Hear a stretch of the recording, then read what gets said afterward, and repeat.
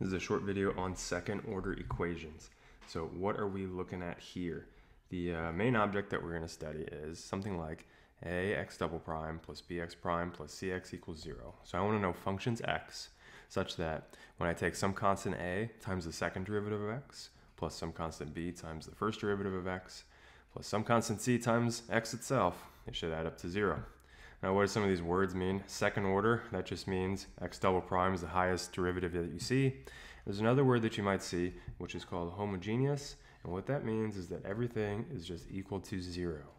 So we'll look at the non-homogeneous case later on, but something that you'll see going forward is that always solving the homogeneous related equation is, well, I guess maybe it doesn't make sense to say that right now. So just know that this is called homogeneous. I'll tell you about non-homogeneous ones later.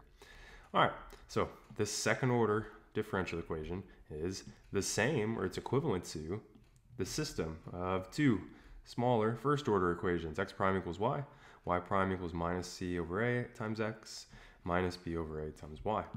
And what we got pretty good at doing was taking this system and translating it or rewriting it in matrix notation, which is this over here. And if you look at that, I know how to solve that already. Like, we just spent like 3 weeks doing that. Well, maybe not that long. What do? I'm supposed to find the determinant of lambda I minus a and just find the eigenvalues for that matrix. So solve the determinant lambda I minus a equals 0. So kind of big picture right now. What am I saying to do?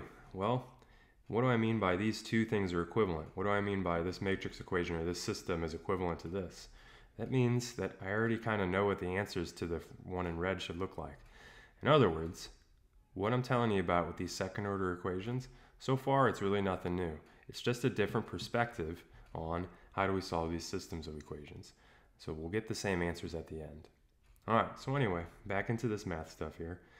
What we're going to do is we're going to pretend like, oh, how do I solve this thing here? And so what we know we do is we take the determinant lambda I minus a, set it equal to 0. So if I actually do that, here's what lambda I minus a looks like. By the way, what do I mean by a? You probably guessed, but I'm calling this matrix A, like capital A. So here's lambda I minus a, put them together and you get this. I'm switching to the bar notation for the determinant. When you do that though, you should get lambda squared minus b over a lambda plus c over a equals 0. Why don't you just multiply everything through by a? Like, I don't want to look at those fractions, that's gross. So you get a lambda squared plus b lambda plus c equals 0. And you're like, hey, wait a minute, that looks like super familiar. Didn't I see that like up here? Doesn't that look the exact same? And yeah, you're right. Maybe what's different? Well, instead of x's, I got lambdas. And instead of a bunch of primes everywhere, I got actual exponents down below. So, what am I trying to say to you? This thing here, if you pretend that's a legit quadratic equation and not some crazy differential equation, that's telling you what the eigenvalues are of the system already.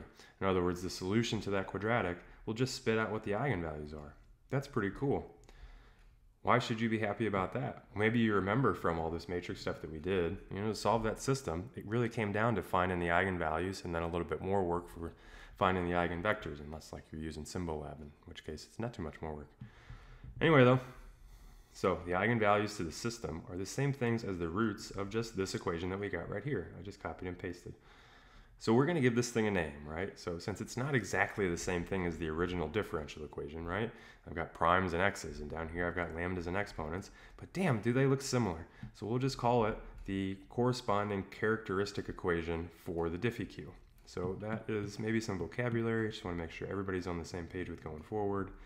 A lambda squared plus b lambda plus c equals 0 is the characteristic equation for the differential equation ax double prime plus bx prime plus cx equals 0. All right, so why is this good? Well, remember, when I found eigenvalues and stuff, what did actual answers to the system look like? Well, they looked like e to the lambda t, maybe times some other stuff. So why don't we try that here too, where lambda is a root of that equation there. So what we're going to do is we're going to plug that in. We're going to sub x equals e to the lambda t into our second order differential equation and just kind of see what happens. So I hope that you can kind of follow what I'm doing with my colors there. Plugging in e to the lambda t for all the x's that I see. And then in this step, in the next step down here, let's do some calculus right there. So like when you take the second derivative, that just means lambda comes down twice. So there's lambda squared. When you take the first derivative, lambda just comes down once. And you just copy paste here. I could do that. My daughter could probably do that. So here we have this more simplified version after we did all the calculus, and you see that all three of those terms on the left have a blue e to the lambda t. Why don't you factor that thing out? So what have you got? E to the lambda t times this stuff equals 0. Now one more thing about exponentials, you can't raise e to a power and ever get 0. In other words, this thing here, it's always non-zero. And why is that good? Well, that means you could divide both sides by e to the lambda t to get rid of it. So what am I saying to you? All that reduces to a lambda squared plus b lambda plus c equals 0. In other words, it reduces to your characteristic equation. So why is that good? Well, I know that this is equal to 0 exactly when lambda is a root of that equation. So what have we got? Yes, e to the lambda t will be a solution as long as that lambda, it's not any willy-nilly lambda that you picked. It's got to be a root through the characteristic equation. So what does that suggest?